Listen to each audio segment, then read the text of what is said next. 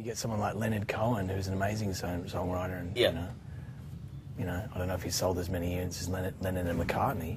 So it's all very, but yet he's regarded as one of the most amazing songwriters in the world, if not, the most amazing. So if you drift back to something, say like K-San, that's just lasted the test of time, Don Walker wrote it.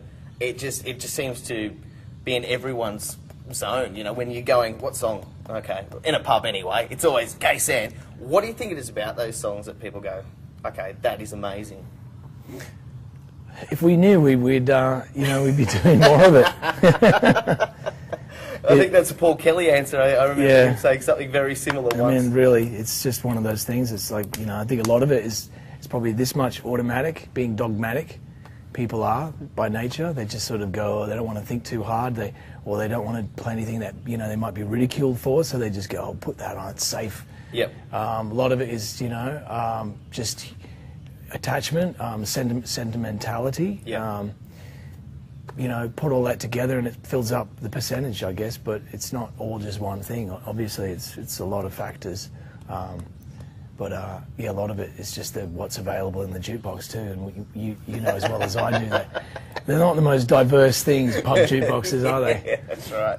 But I've got a theory, okay, and I think there's a winning formula in a few chords, and you're a subscriber to these chords, E, A, B. We're all big fans of E, A, and B. It's Sure. the blues. It's where especially B. I love B. I B's seem your to write a lot of songs in B, so don't know why, but yeah. With E, A, and B, you look at songs such as like The Romantics, That's What I Like About You. So that was a hit in 1980. Then you go to Today, That's What Makes You Beautiful. Oh, look, it's, You know what I mean? Like, it's the same chord. Well, it's that progression is it is a 12-bar, I guess, in a sense. A lot of people don't even realise when they're listening to it. But, even a song like Michael Jackson's Black or White, same chords. Really? Mm-hmm. It's a 12-bar.